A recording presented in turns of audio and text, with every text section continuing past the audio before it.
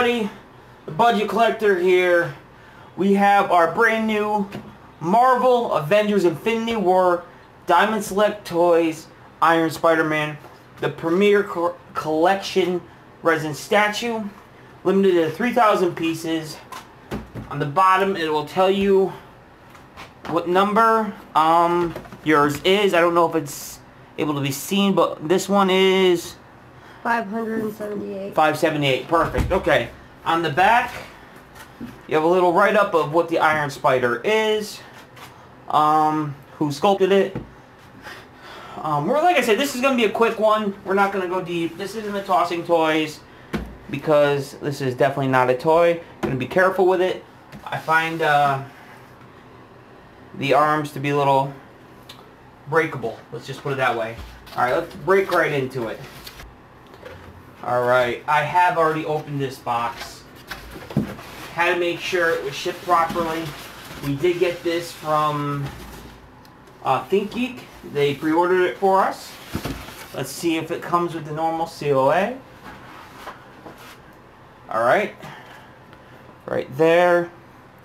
Tells you exactly what you got. She'll fix that for me. And here he is. This one is definitely a little lighter than most of the other ones, but I think it looks darn good. Okay, he's out of the box. He has his 4 Waldos coming out. They're all going a little different direction, moving a little differently. He's doing his spider web motion.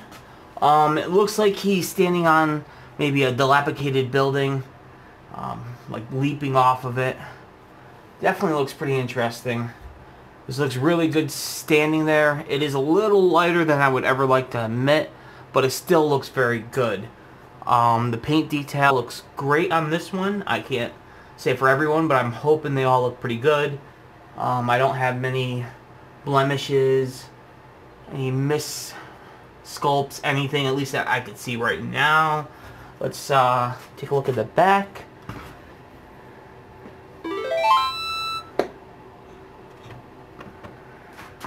Alright, so you see the little blue accents on the Waldos, although this one is a little off painting wise. I like it. I think it helps. Definitely, that blue really makes that gold pop. Plus he's got blue right there. So I do like it. I'm very happy with it. What did we pay? $120? I think it was $120. Had to wait a little while to get it, but I'm very happy putting it on a shelf of all of these Diamond Select Premier statues. Would like to have as many of them as we can because they are good looking. They're not really expensive like a Prime one or a Sideshow, but they're still nice quality. Some things I would change, I would probably say if they were going to do this, I would like a little more weight in the base, and have these arms, yeah. Even though it's a statue, maybe some way to change these out and give yourself a few different looks. That would be cool. And maybe have some web coming this way, sculpted. Just something to kind of really separate this from everything else. But I'm very happy. It looks great up on the shelf.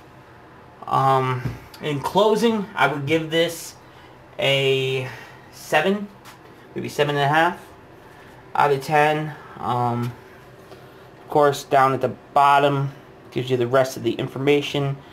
Marvel, manufactured by Diamond Select Toys, made in China, 578 of 3,000. So there's only 3,000 of these, so I can't complain. Price was right.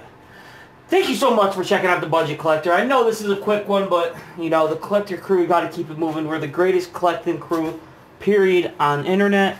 Ask me, I'm going to tell you one way or another. Make sure you like, comment, subscribe. Keep checking us out. We got a bunch of stuff in the works. Peace out, everybody.